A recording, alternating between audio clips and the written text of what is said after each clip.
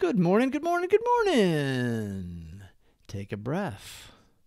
Now close your eyes. Slowly inhale. Breathe in positive energy. Breathe out negative thoughts. Take full breaths from your diaphragm. Let it out slowly through your mouth. Empty your lungs completely. Repeat. First, we'll start with a Serenity prayer. Today's reading from the 24 Hours a Day book, a share, then the reading again in case you got distracted. Carpe the diem. Enjoy. God, grant me the serenity to accept the things I cannot change, courage to change the things I can, and the wisdom to know the difference. Grant me patience with the struggles that take time, and appreciation for all that I have, tolerance of those with different struggles, and the strength to get up and try again, one day at a time. Consider, are we patient with our progress in Alcoholics Anonymous? January 18th, thought for the day. The new life can't be built in a day. We have to take the program slowly, a little at a time.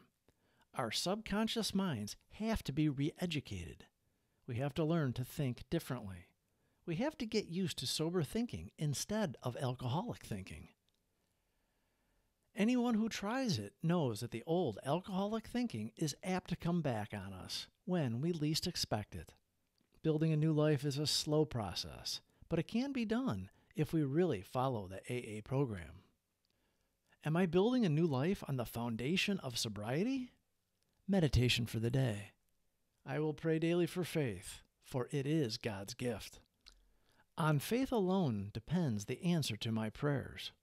God gives it to me in response to my prayers, because it is a necessary weapon for me to possess for the overcoming of all adverse conditions and the accomplishment of all good in my life. Therefore, I will work at strengthening my faith. Prayer for the day. I pray that I may so think and live as to feed my faith in God. I pray that my faith may grow, because with faith, God's power becomes available to me.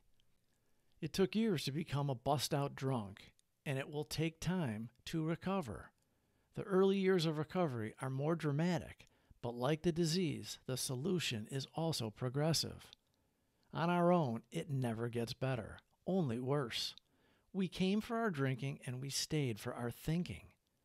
Carl Jung said, until we make the unconscious conscious, it will direct your life and you will call it fate. We don't want to be superstitious, which is a belief or practice resulting from ignorance, fear of the unknown, trust in magic or chance, or a false conception of causation.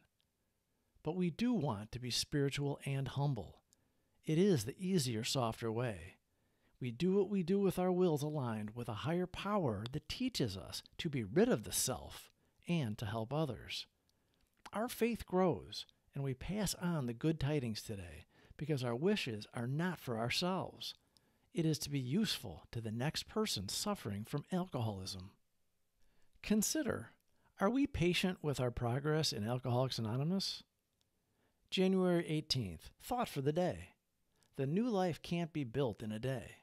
We have to take the program slowly, a little at a time. Our subconscious minds have to be re-educated. We have to learn to think differently.